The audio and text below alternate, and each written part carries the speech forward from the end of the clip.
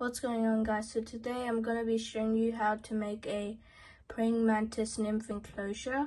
So all you're going to be needing for this build is a paddle pop stick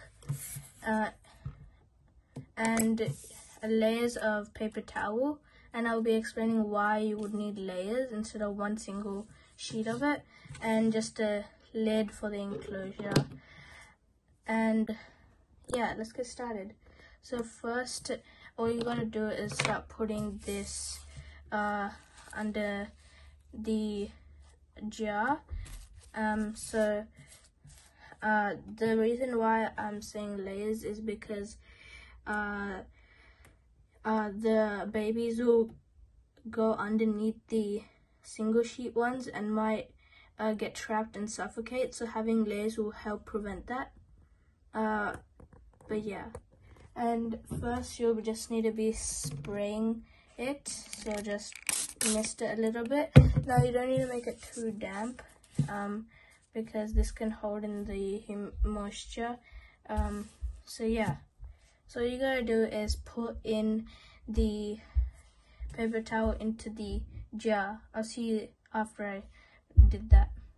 Alright guys, so here it is after I put in the paper towels. So for the decor now, you can use some leaves, but you need to swap these leaves out frequently because they will dry up. But I'm not going to be using that for today. I'm using a paddle pop stick, and since mine is colored, I need to be changing this out very frequently because the color can get onto the paper towel. And yeah, so all you need to do is just position it just like that, so the praying mantis can perch itself on it, and when it's molting it can also go underneath it and molt.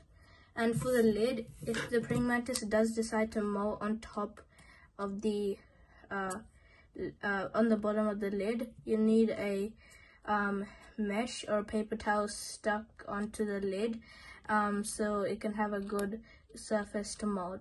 I put a little net type of material so it'll be easier for the mantis to mold, and it's just a screw-on lid which goes onto the jar. So now it's time to get the mantis and put it into the enclosure.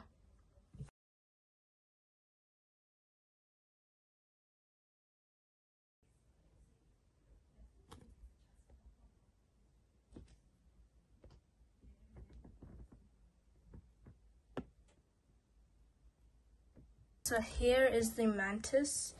It's a small Chinese mantis, and so all you need to do to get this mantis up onto the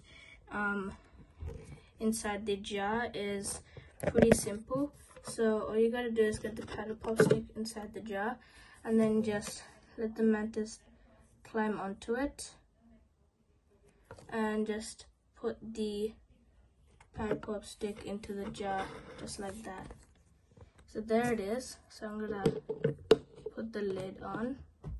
And there's the praying mantis, and if it does take a fall, nothing will happen much because of the soft paper towel underneath it.